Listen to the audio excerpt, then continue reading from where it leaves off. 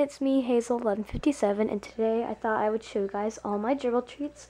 So there's the first treat I have are these pedigree marrow bones, and this is what the packaging looks like.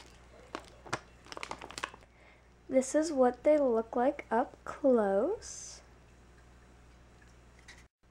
Next I have are the KT Timothy biscuits baked with apple, and this is what the packaging looks like. This is what they look like up close. One of them has more apple in it than the other one, and this one just has more Timothy hay. Next, I have these homemade croissants that were inspired by Wild Harvest Bake Shop treat croissants. This is what it looks like up close. As you can see, they're little croissants, and I also just made like little tiny circles. The next treat I have are the Vitacraft yogurt drops, and this is what the packaging looks like. This is what they look like up close, and I got the vanilla kind. Next I have these oatmeal cookie clumps, which are also homemade. This is what it looks like up close. As you can see, it is just little clumps, and there's like oatmeal in it. Next I have are these plain Cheerios. You probably know what Cheerios look like, but I just thought I should show them up close.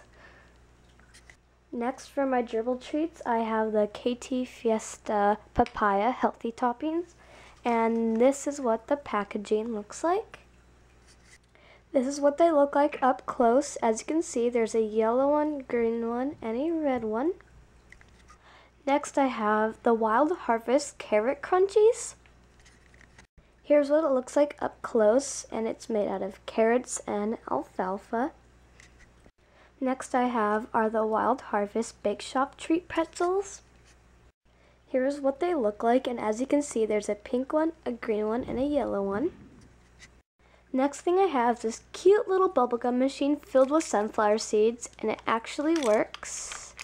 And I've gotten all these sunflower seeds from my past gerbil food that I just picked them out. This is what they look like.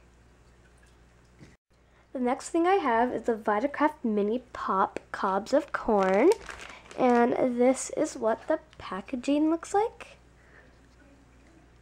This is what the corn looks like up close, and as you can see, there's many different colors of corn on here.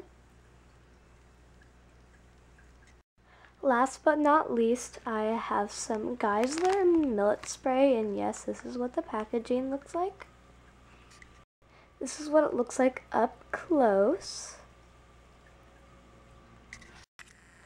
Alright guys, that's it for all my gerbil treats. I really hope you enjoyed this video. So please comment, rate, subscribe, and request.